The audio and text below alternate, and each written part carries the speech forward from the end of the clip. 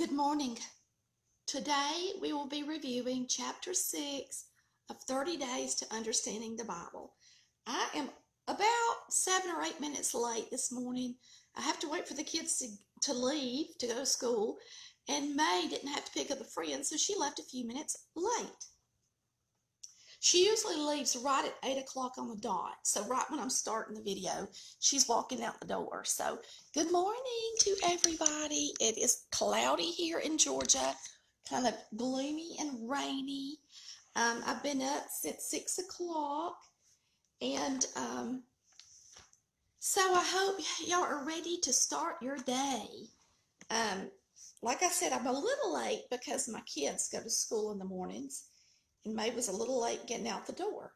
Today we are going to be reviewing the Exodus era in our 30 Days to Understanding the Bible book. And this is all about Moses and the Israelites and their movement and what all they did. So this is the Exodus era that in the Old Testament. Good morning, Mary. Good morning, Linda. How are y'all today? I hope you're doing good. He starts out the chapter saying that lots of times the Exodus is portrayed in movies as a few people under some palm trees, traveling through. But he said that it was a lot more people than that. They don't portray it so much in the movies as well as it could be. He was saying it would be like, if you look at the state of Texas, everybody in the city of Dallas, which is a large city, moving all the way across the state together, okay?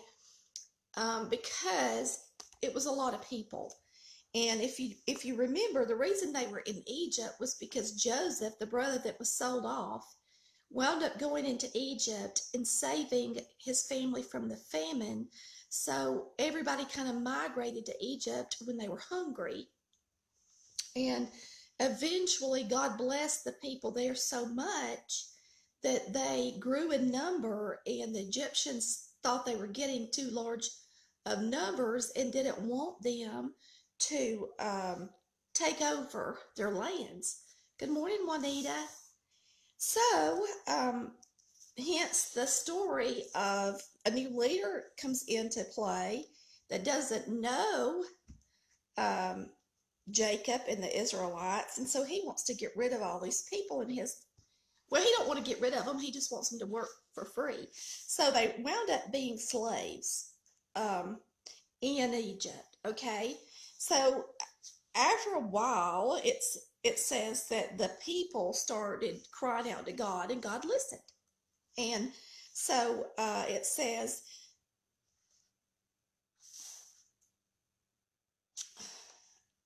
what's so strange about this show? Let me look for a second. Okay, that's right. Anyway, so we're going to talk about the deliverance. The storyline summary is through Moses, God delivers the Hebrew people from slavery in Egypt and then gives them the law. Okay, so that is our era and our summary. And it says that there are 4 major events in the Exodus era.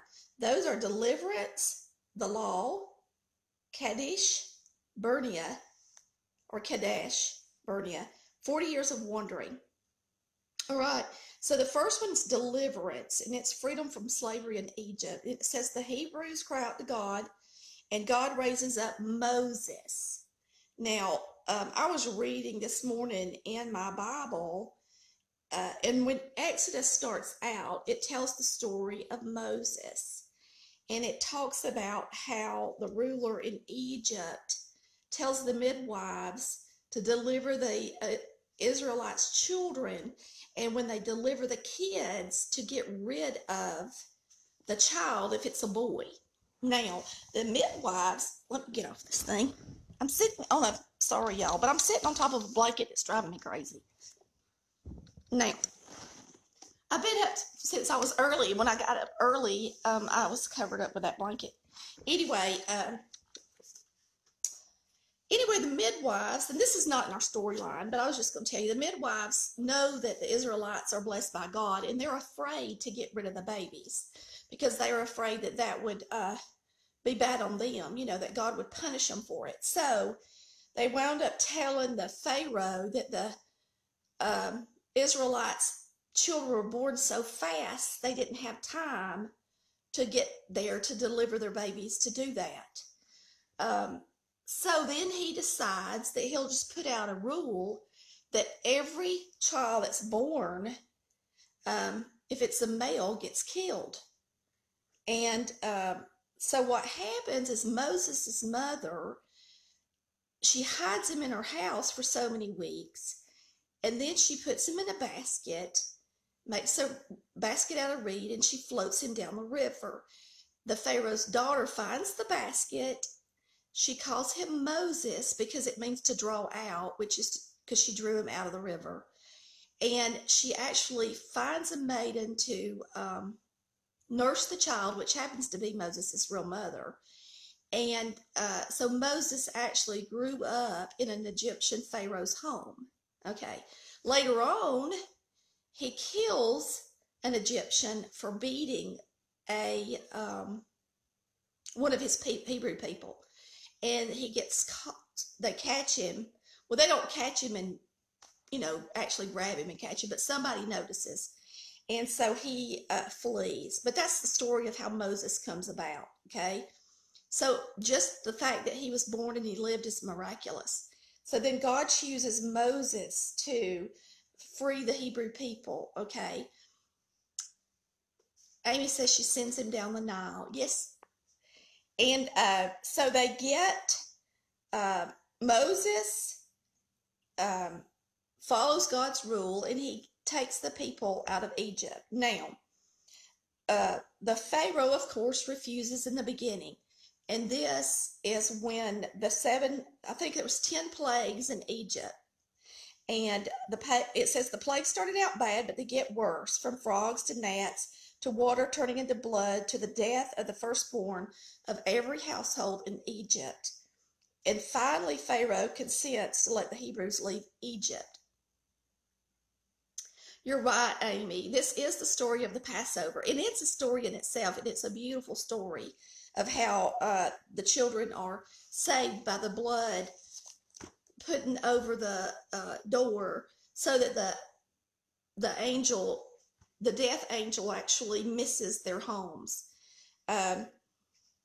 But he changes it does say there's a lot of good reading in Exodus. So let me just say that we're having to skip over a lot of it, but this is kind of like a paraphrase. But if you want to, you can go back and read it because there's some beautiful miracles that God performs to get these people out of Egypt. And but finally the Pharaoh consents and he lets them leave, and then he changes his mind and he goes after them. And we all know that's when God parted the Red Sea. The Hebrew people are moving through the Red Sea, and as they come across the Red Sea, he actually has the water go over the armies of Pharaoh, and then they go. That is the deliverance. The first part of our summary was the deliverance, the freedom from slavery in Egypt. Boy, that's a short little story compared to what all happened, okay? Then the next thing that happens in this is that God gives them the law. And it says that God's commandments at Mount Sinai was given to Moses, okay? And Moses turns around, of course, and gives them to the people. It says that Moses meets with God alone at the top of Mount Sinai, where he receives the 10 Commandments written on tablets of stone by the finger of God. Moses also receives a full revelation of the law that is to govern Israel's national life as well as her relationship to God. God promises to bless her abundantly for obedience and to curse her soundly for disobedience. And so God gives them the law. They are to follow the law. If they follow it, they'll be blessed, and if they don't follow it, they will be cursed. And he tells them plainly, that that is what they are to do. Now, the place of rebellion against God happens at Kadesh Barnea. That's the third phase of this section that we're studying, the Exodus era. And that is a place where the people rebelled against God, where God takes them to this place, and it's like a entrance to the promised land. And what they do is they get one person from each tribe to go into the land to spy. Okay. When they come back, only two of those spies favor the idea of going into the land. The other ones are scared because they say that there's giants and there's big armies, and they wind up not going in because the people decided to go with the majority, which with the majority, of course, was that they shouldn't go in. So this was not a very good time because they disobeyed God when God told them plainly they could go in and he would make a way. They didn't listen to God. Okay. So that's why this becomes known as a place of rebellion against God. Okay. That is Kadesh Barnea.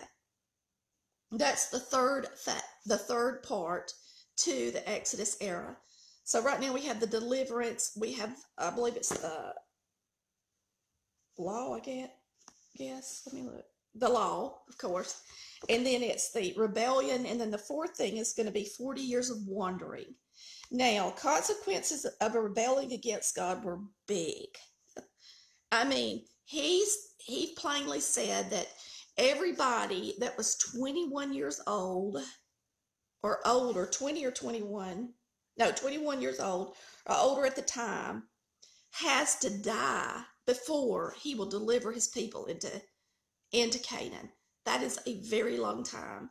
So it says a new generation comes to leadership, and they're willing to follow the leaders into the land. And so Moses leads them to the north of the Dead Sea near Jericho, the eastern gateway to the promised land, and he encourages the people, and he gives them additional instructions found in the book of Deuteronomy. And then Moses dies. So this is when everybody has died. Moses, encourages them to go into the land. And so the fourth part is 40 years of wandering. Now we have a self-test in the back, of course, and it's really simple where we just match up what we just talked about at the top here, and then we have a chart as well to fill in the blank. And here it says the era is Exodus. Through Moses, God, in the fill in the blank is delivers the Hebrew people from slavery is the next blank in Egypt, and then gives them the law is the next blank. So like I said, this study talks about a lot in a very short 15-minute section. And there's a lot of miracles that happen in the Exodus era, okay, that are just wonderful, that are amazing, that helps people know who God really is. And they don't have to even think about who their God is because he shows out really big, okay? Let's see what this says. It says, the miracles God performed during this time are among the most spectacular recorded in the Bible. The Nile River turned to blood, shepherds' rods turned into snakes, the firstborn of every Egyptian household died, and the Red Sea parted to allow the Israelites to cross over on dry land, escaping an Egyptian army. So if you really want to, learn more about the Exodus era, of course you can read the book of Exodus in your Bible, and I think and then it starts into Deuteronomy. Now the next era we're going to review is the conquest era with Joshua, and we will talk about that tomorrow. And I hope that y'all are still going along and looking in your little books. And I hope that you enjoy this. Now, for those of y'all that are just taking notes, real quick, I'll give you a summary of the notes that you should take. And that is just mainly we have all these eras of the Old Testament. So it begins with the Old Testament. So you should have notes that say the era is creation with Adam in Eden. And then you should have an era with patriarch era with Abraham in Canaan. And now today you should be able to add the Exodus era with Moses in Egypt. Okay? And each of those have a storyline summary.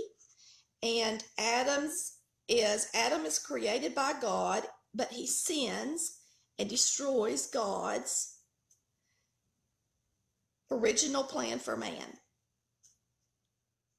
For Abraham is chosen by God to father a nation to represent God to the world.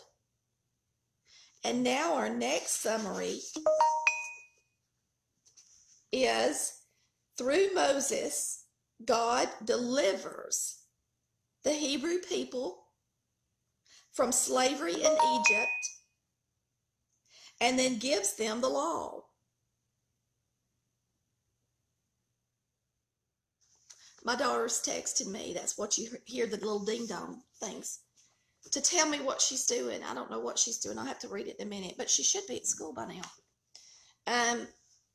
But that's it in a nutshell, y'all. That's a simple little review. And like I said, if you want to learn more about the Exodus, go to your Bibles and read the book of Exodus. And you will get a lot more from reading the book of Exodus than what we've reviewed here. Because like I said, it's an amazing book. These history books in the Bible are really, really good. And they're not hard to follow either. So you should be able to pick up the Bible and just read them and get a lot out of it, okay? We're going to say our prayers. Thanks for tuning in, y'all. I hope you have a blessed week. I hope to see you again tomorrow.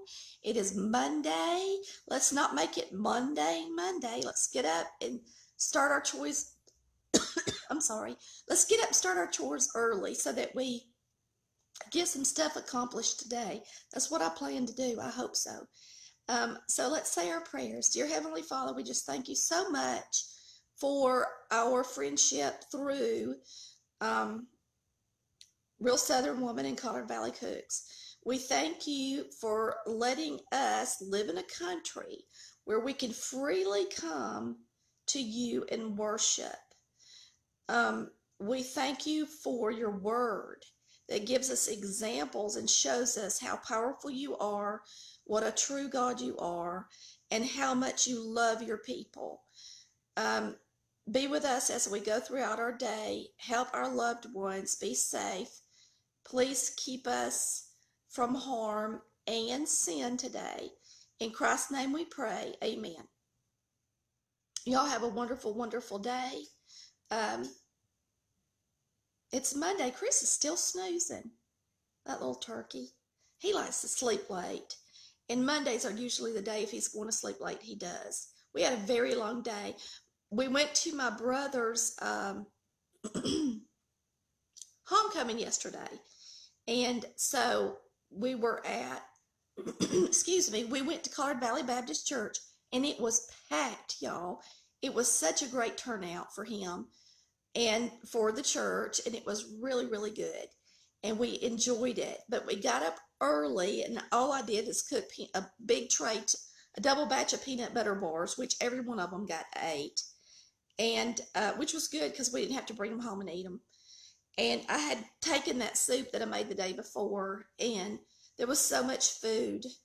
But we enjoyed our visit there yesterday. And we have not been to our regular church now in 3 weeks because we were at the beach for 2 weeks, and we were at Eddie's homecoming yesterday. So we'll probably go Wednesday and get to see everybody again. I know it's been a long time since we've been to our own church. Y'all just, I hope y'all have a good day, and I hope to see you soon. Y'all come see me in the morning. Thanks for watching Real Southern Woman. Bye. I love ya.